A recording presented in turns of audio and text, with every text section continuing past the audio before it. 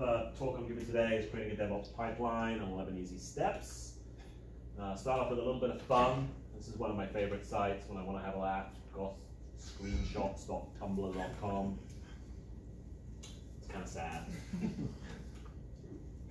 I love this because it's like Back to the Future kind of look. Like this looks like 1970s or 80s or something like that. Errors exist. As a QA person, I will say, please don't do your error messaging like that. I would not appreciate that. My name's Michael Durrant. Spent a lot of time on Stack Overflow. Probably the proudest thing is my apparent impact that Stack Overflow says I've had. And on the SQA side in particular, I'm number 4 worldwide, so that's about me. I'm also available now for automation and Ruby work. I've come back from Indianapolis, where I spent a lot of the last 2 years watching a very old company have a lot of problems. But first, DockerCon 19. I just went to San Francisco. Has anyone been to, did anyone else go to DockerCon, first of all, who's here? And has anyone else been to the Moscone Center for anything? Go there. If you see a conference at the Moscone Center, it is unbelievable. It's the biggest conference center I've ever seen. And I remember going there actually like 20 years ago to an Oracle conference and being wowed in the same way I was at this time. This is, it doesn't really show it, but I tried to get a shot of the main hall. You know, there's multiple rows of seats, of tiers of seats. I mean, I don't know how many thousands of people it held. But a lot of the conferences are like this now, and they really go with the music and the lights, and it's like going to a rock show or something like that. They've kind of productionized it like everything, so all the companies do that now. But it's a lot of fun. There's a good way for me to get up on what's going on today. And this is my message from DockerCon. Local development is dead. Well, I don't quite mean you won't be doing any more development locally. But what I'm saying is long-wave containerization. Yeah, you're still going to be doing them on your computer, but you've got to get, if you're not into, who now is using containers? Cool, so about a third, maybe a quarter. It's what's happening. Like, you've got to get into it. I can't recommend it highly enough. So my challenge to you is, but where do you start, right? Like, you're not using it in your company, you want to get practice, you know it's the thing of the future. So what can you do? Well, this is what I did. My challenge to myself, which I will pass on to you, is for every project, for every play app, assuming that you play around with Ruby or whatever languages you have, for every learning experience, for every hackathon, every innovate and adapt at work, maybe, that's if they give you that time. For every project or directory you've got with a little Ruby bit of code in it, you'll think, oh, I should use containers, and you'll come up with a bunch of reasons why you can't. That'll be the first thing that you will encounter.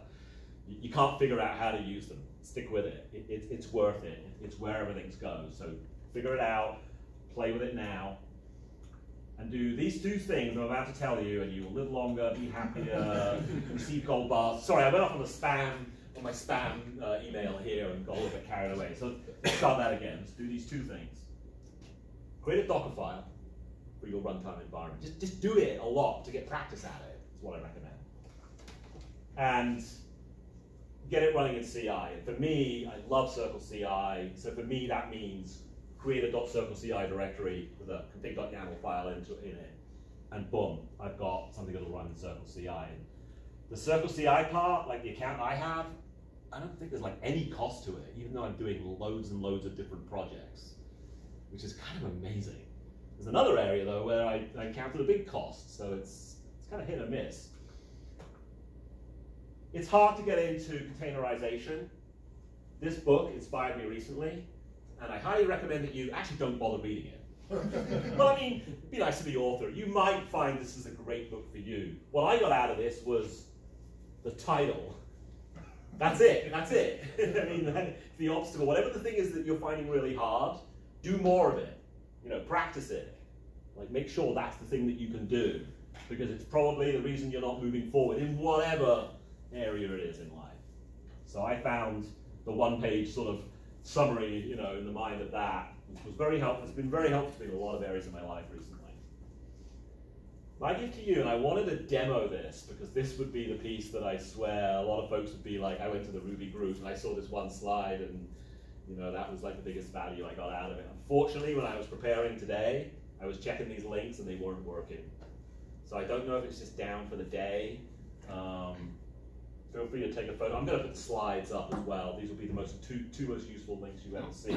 I'll just describe it, unfortunately. This lab's got Play with Docker. It brings up a screen with a bunch of text and a plus button. You hit the plus button and you get a server. You hit the plus button again, you get another server, a little window inside the big window. You hit the plus button again, you get another. So you've got 3 servers. They've all got like IP addresses. Now you can like play around with the swarms and orchestration and Kubernetes, all just by doing it through a browser. And this was like a lunchtime thing they did a couple of years ago at DockerCon, and then when they got it created, it was one of those, hey, we created something really cool. You know, they didn't even realize it, they were just playing around.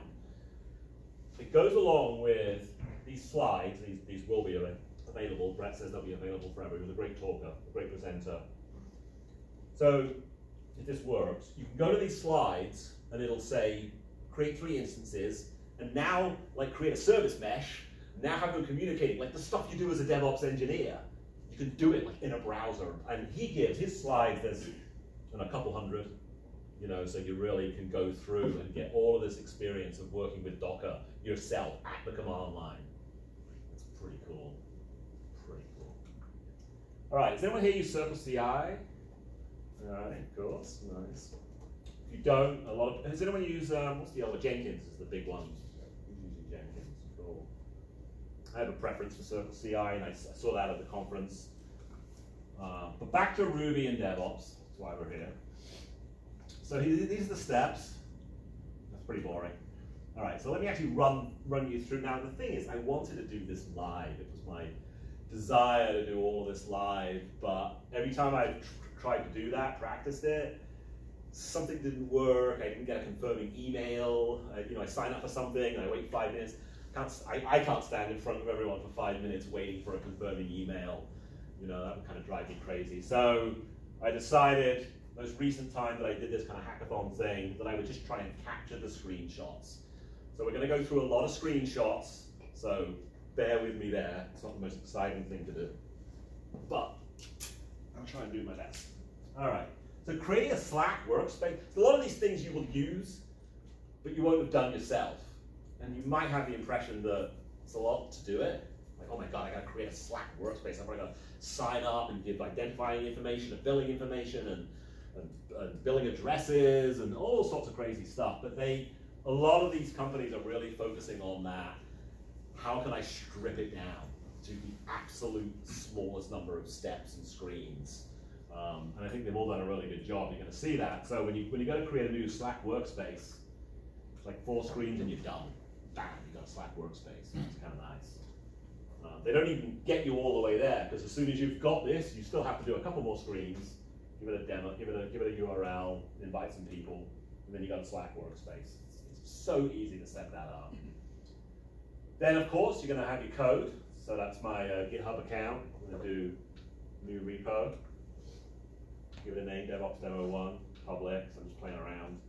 README, and a Ruby, git ignore. So now I got my code. And now I'm trying to do, can everyone read that? I'm trying to do it's kind of like the Ruby thing, where Ruby is very minimalist. So now every time I go to self-environments, I want to do the absolute bare minimum to get started. I want to get started in like 3 minutes. So the smallest possible gem file I can imagine for myself, who's I'm a tester, is gem.rspec. I bundle that. The smallest possible test, expect true to be true. Unfortunately, I've seen tests like this in the real world, like at Sally Mae. There's a lot of code, but then the final assert is like true to be true, which is kind of bad. So run that test runs fine. Now I'm gonna just add that code in. Then the next thing I'm gonna hook in is Jira. Who uses Jira here? Cool. Does anyone use Pivotal Tracker? The one that I used to use. What about Trello? Cool. Oh, okay. Does it count if I was interning at Factory when they started making Trello? Oh, wow. That's fascinating. Cool. Cool. I also do these polls, by the way, so that we can all get an idea of what's being used in our community. It's not just like, I want to know. So look around when I'm doing the questions. So Jira is very simple. Create a project, give it a name, pick Kanban, boom. It's really that easy. Put a couple of tickets in, it's working. All right, now back to Slack. I want to start connecting things. So Slack has got its apps directory. If you're an admin, there's a GitHub comes up, like right there. I type Git, so it's all the Git-related ones. There it is, install button. Just say, want to share stuff? Yes, I do. You pick the channel, that's one thing you do, say which channels can be used, and you install it. So that's like the first step, you just connect GitHub, and then it gives you this format here. So you just enter that in Slack, /GitHub subscribe, and you actually now are going to give the specific repo. So you get this button, you pick the repo, and then it's hooked up there. So now, the next thing I do is I do a small change and I push that. And because things are starting to get connected up now, we're going to see, in fact, yeah, I don't know if this actually needs a connection. We're going to see in the repo here that it recognizes that I did a push, and it says, do I want to do a pull request? So I'll do a pull request, and I just merged it in myself. But now, because I've connected them, you're seeing the information in Slack about what's going on. All right, so any questions about that? Cool. All right, so the next piece, running your code in the cloud, CircleCI, which I mentioned earlier, is one I love to use. One of the things I love about CircleCI is that it's kind of like its model, how it knows about what it's going to do. It's almost like it's like a shell, because it's basically looking at your GitHub account. So you see like all of the setup projects there. You know, I've got hundreds of repos in my account. So most of it is controlled through GitHub. You don't actually seem to do a lot in CircleCI. You just pick the project, you pick the kind of container you want it running in. I'm a Ubuntu user, so this was all pretty simple for me. And it gives you a sample config.yaml file, which is probably too hard to read right now, but it's a Ruby on Rails one that it gives you. It's the only one I could find that they had. It includes like the bundle exec rate DB. Now I don't want those bits because I'm just doing, for what I was doing was just a Ruby application with no Rails piece to it. And this was the piece that, as I've experienced before, got a little bit tricky getting it right. So I had to comment out those things, and then I try to get this right, and I'm going to sort of spin through a few slides here. Oh, the other piece is you have to hit start building, which when you're picking all of this is like down here. So you put the .circleci config file, config.yaml, you put that file out there and you hit start building, and it's going. It almost seems like magic sometimes to me. Boom, I've got something building. Now, this is where I'm showing you the real world. I had a lot of problems getting this working right. You know, I want to show you the polished thing, like rather than really show you I was banging my head against the wall for like an hour trying to get it right. You know, that's just, we've all experienced it, right? We're all developers. So first of all, I got like no configuration was found. That's because I didn't have I think I had like config, but not called config.yaml. Typical thing we do, right? So that failed. Then I had a lot of problems with like the bundle aversion. That really got very annoying. I'm trying to figure it out, but I had to do a gem install bundler, which I didn't think I had to do. And then it suggests, I remember running into this before, it suggests that you use this, but you get an error if you use that. So there's a few, that was the hardest part, I think, of everything that I did, was configuring that correctly, the actual instructions that I want to write. So I ended up with like gem install bundler, bundle, and then I went again, it's kind of a repeat here, I went again to their demo file to see what, they have the demo thing here, to see what they did. And after a lot of fiddling around, I finally managed to get it. So these were all the attempts. Woohoo, green. you know, and then finally green, you know, yeah. So that felt really good. And this is what my final, after all of that, I didn't want exposure to all the details of that. I ended up with, I had to do, it was quite specific, unfortunately. Get install bundle 2.0.1, and then bundle update dash bundler, and then bundle install. That's a little bit of work doing that. And that's because of the type of container that you chose, like at the very beginning, because you chose the Ubuntu one rather than the Ruby one that they provided, or something? I was flipping between lots of the different images, trying to get one that would work right. But and every image had its like own issues. And I can't tell you all the things that I went through, but yeah. But that's really what you get when you choose that image at the very beginning, right? Is yeah. that hopefully you get some kind of dependencies pre-installed, exactly. So that maybe this is not a pain in the neck. Exactly. And this is where it gets very interesting, you know, with the whole containerization thing. You'll often hear people say, well, give me the smallest possible image. And so you hear about like these alpine images. And it depends. You know, the answer to everything is it depends, right? It depends what you want and what you need.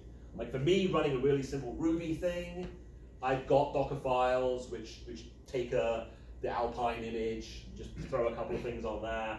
What I find is most of my stuff is RSpec running against browser. There's so many dependencies to have all of that on the machine that after a while of putting all the dependencies in, I'm like, oh, I should just grab the Ubuntu image. So it's going to depend. Right. You know, it's going to depend on what your needs are. The other great thing, I'm kind of going off containerization, but I think that's okay, is the way that Docker that I've seen the example of containerization, the way it caches. I mean, yeah, that first pull, you might have to wait 1 minute.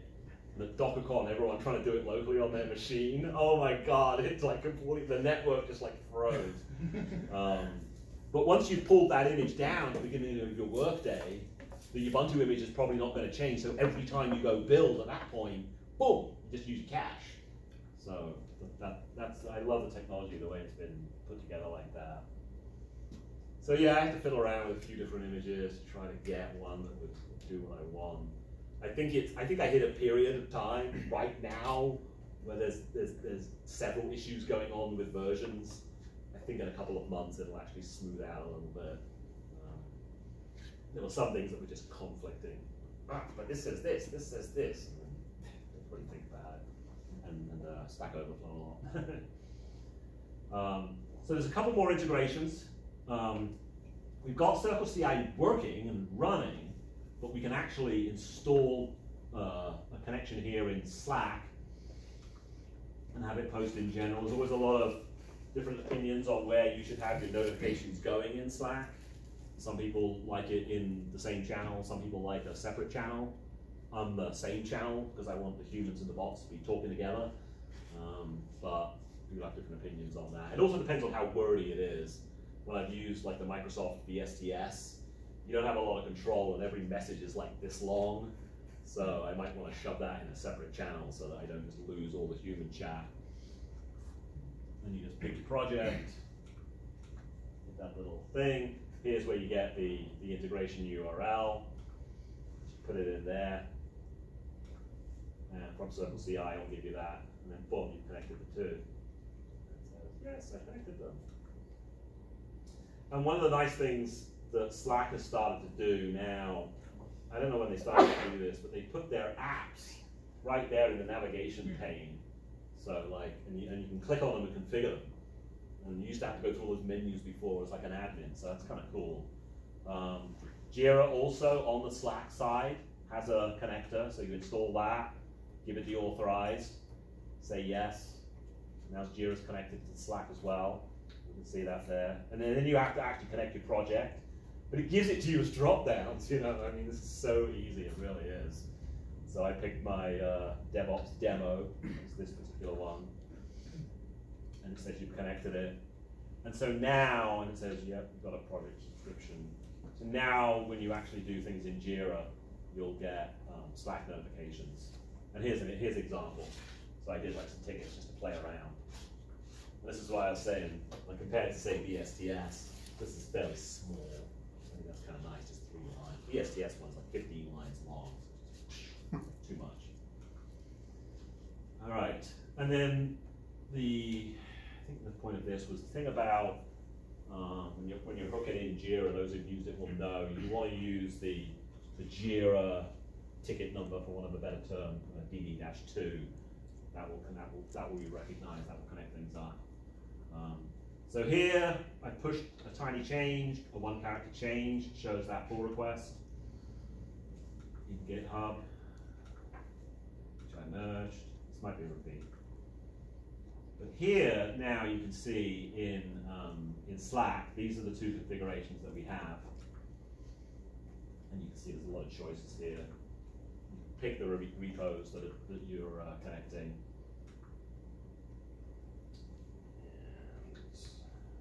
So this is just basically, it's a little bit hard to see. It's basically just after I've done all of those connections, this is like what's going on in Slack on a given day. We've got Jira tickets, we've got CircleCI, we've got GitHub pull requests. This is why I like it all in one place. Imagine conversations going on, between the various steps as well. And then it'll show you, this is CircleCI. This was my minimal spec helper. That's as small as I could get spec helper to be, just to run something that was Selenium going against an external server. That's why I said run server installs. This was the final image that I got. They have a nice, CircleCI have a nice one where they go dash browsers, and it gives you the image with the browsers like Firefox and Chrome, all the different browsers on it. I was like, damn, that's nice. It takes away that whole process of installing those. And then here's what it looks like when I've got things that are passing. I've got various tickets that I've been working on here, merging into master, and everything's going green.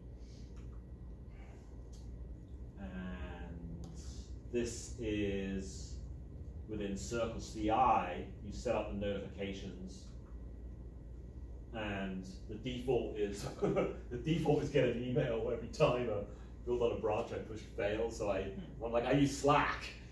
So I turn that off. It's nice to have control when you have your own projects, isn't it? Just going to check something here. So up until this point, I was able to do all of this on my own, sort of soloing it, using my own personal GitHub account and all of that. But I got a group of folks that I've worked with, that I'm still in touch with, that I do still code with and do fun with things.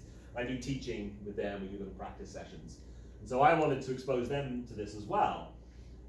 And in trying to do that, I can't remember the exact thing, it was something around collaboration, GitHub, maybe CircleCI.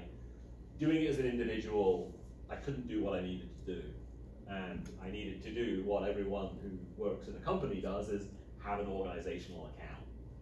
So at that point, I had to actually go ahead in GitHub, started in GitHub, and create this organizational account, which I called Ultimate Weather. So I have this idea of doing very simple weather screens. This weather.com is like drives you crazy, right? So at that point, I needed to create an actual organization. Here I'm adding people in. That's when it's private. That's when it's me. Oh, this was, sorry, jumping around a little bit. This is the webhook for CircleCI.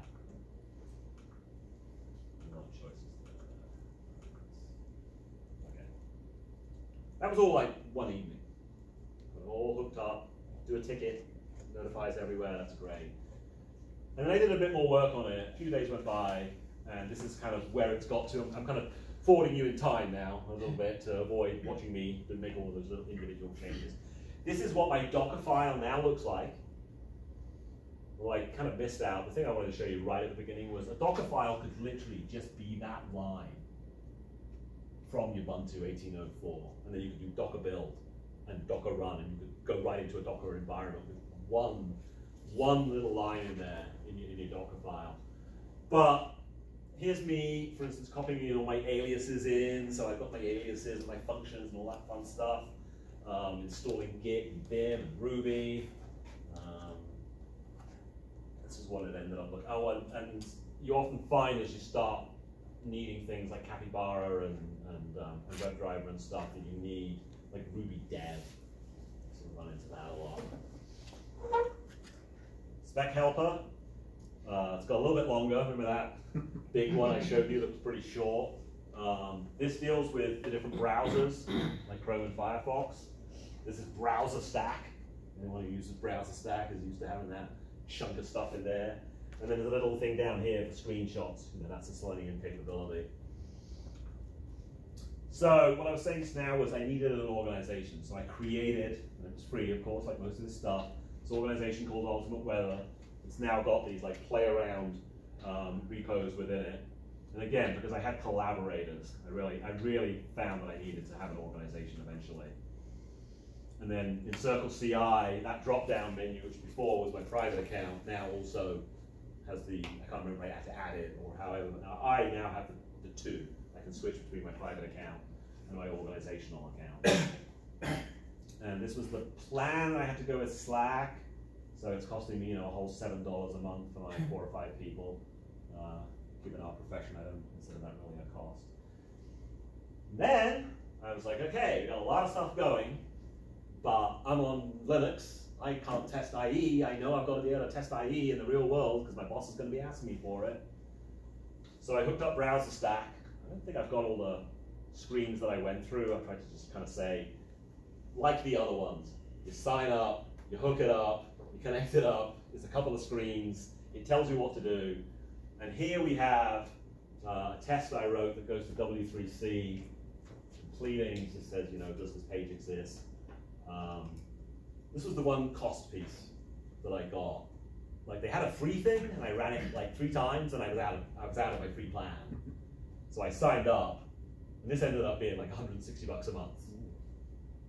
I ran it, like 200 times. So that was the one area, and I was like, I'll do it for a month, and then I'll just kill the account. And it's a small cost in the big scheme of things. But that was the one area I'll just throw out there where there is like some serious cost involved. Yes. Might be worth pointing out, I believe at some point Microsoft released virtual machine images specifically for people to use to test Internet Explorer using whatever operating system can run those virtual machine images, provided of course you have enough gigabytes of storage for the images, etc. Right. So one might find a service more convenient. Right. That's a big thing with containers too, because they're really, they're filling in a similar space as like VMs. Containers are found to be much more lightweight than VMs, and a lot easier to spin one up with your particular configuration. Yeah, Microsoft doing everything to try to get into the game, the whole Linux support and all of that. They're trying, they're doing a lot better than they used to be, that's for sure. And then the other thing I wanted to add in was code. Who used CodeClimate? Anyone here? Does anyone else use any other kind of code quality tool? It's kind of cute. Well, what is it? Codacy.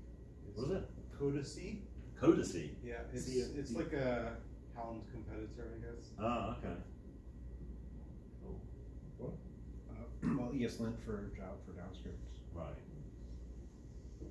So yeah, I've used CodeClimate at one place before, and I like it here. We can see, it's getting fussy about the Ruby stuff, spaces and things like that, double quotes, single quotes. It's definitely nice to have. It's a little bit more readable, a couple of those things. And then there was one more integration configuration I missed, which was, it gets a bit confusing after a while. That's why I have that slide with all those steps. If you actually wanted to do this, you would actually use that slide to kind of guide you in your particular thing. But this was the Jira GitHub one within Jira.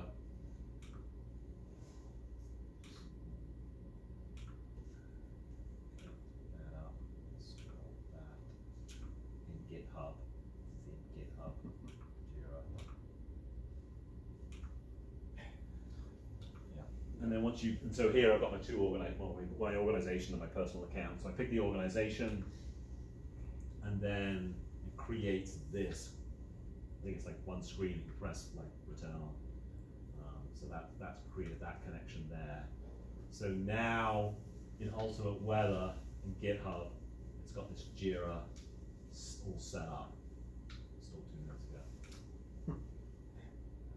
And then this is what it looks like once you've connected the two parts up. Like Jira knows about your branches and your commits.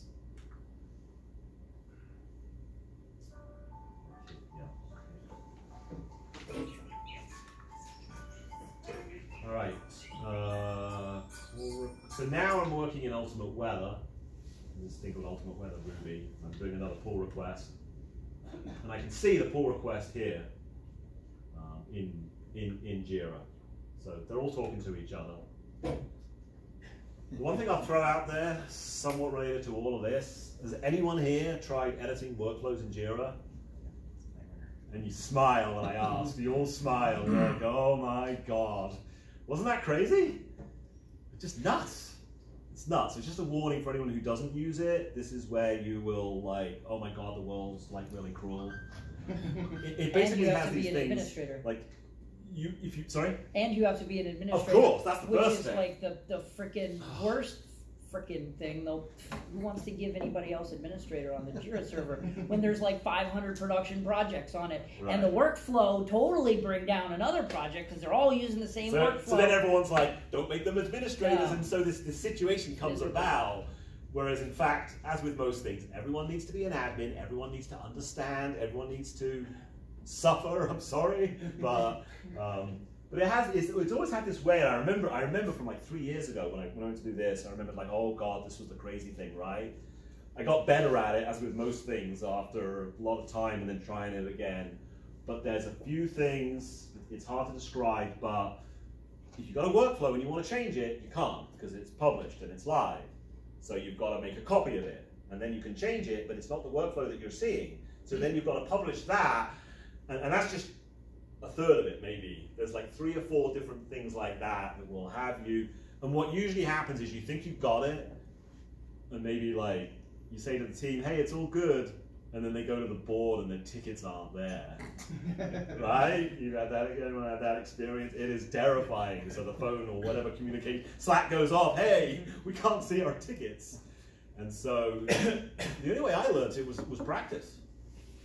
I've never found a really good, from the company or anyone else, a really good way for me to get that knowledge of what's really going on and why am I getting these weird errors. You can get around it, but I think forewarned is forearmed is the expression there. Just be aware that it's kind of tricky when you're doing Jira workflows. There it is, the Jira board for Ultimate Weather. This was what you do, just to touch on it very quickly, when you go to do this workflow change thing. Well, first of all, I mean, what do you click here? Like, if you haven't done it before, you'd probably click this or this. You might not click this. This is the key thing. It's just like hidden away out there, right? That. Yeah, and then you kind of go, whoa, what is all of this? It takes a little while to come back from the first time you see it, literally, getting used to what these are. But you start to get the hang of it from playing around with it, like, okay, they give you this one here, that's kind of what I'm using. And I made a copy of it, and I called it this, and I put in these pieces. There's another piece though that's where I did the copy of it. Hang with me here. So now I got the copy. Then this is like all the screens I have. I'm not even going to go through them all. There are just like too many screens to go through. Publish it. Then you have to deal with this diagram as well. And you're like, whoa, I thought I just did all that mapping of statuses and everything like that. So I added in the code review. The code review thing there. Not the easiest thing. But you get through that, I've been warned about those. You go through all of this, and in a few hours, or maybe in under an hour if you've done it more than once, you've got a CI, continuous integration, maybe CD. I don't like lumping the two of them together, even though I have here. But you've got continuous integration going on every time you push. You've got your controlled environment through Docker. Deployment, I'll skip on that. You've got code linting and reviews. You've got code quality going on. You've got Browserstack for multi-device browser testing. You've got Slack, which is integrating all of it. And you've got Jira, which is doing the task and workflow management. And then I kind of like to throw the final screen up there of that's what it looks like when you've got all these pieces here, and people will often set up their 1 or 2 or 3 monitors to kind of have all this stuff. You know, here's your heart, right? That's my heart anyway, my terminal window. But you can see we've got CircleCI, Jira, Slack, and GitHub. And I didn't even realize that I didn't show, I added them on as text, like Browserstack and CodeClimate. All of those tools working together to run your code.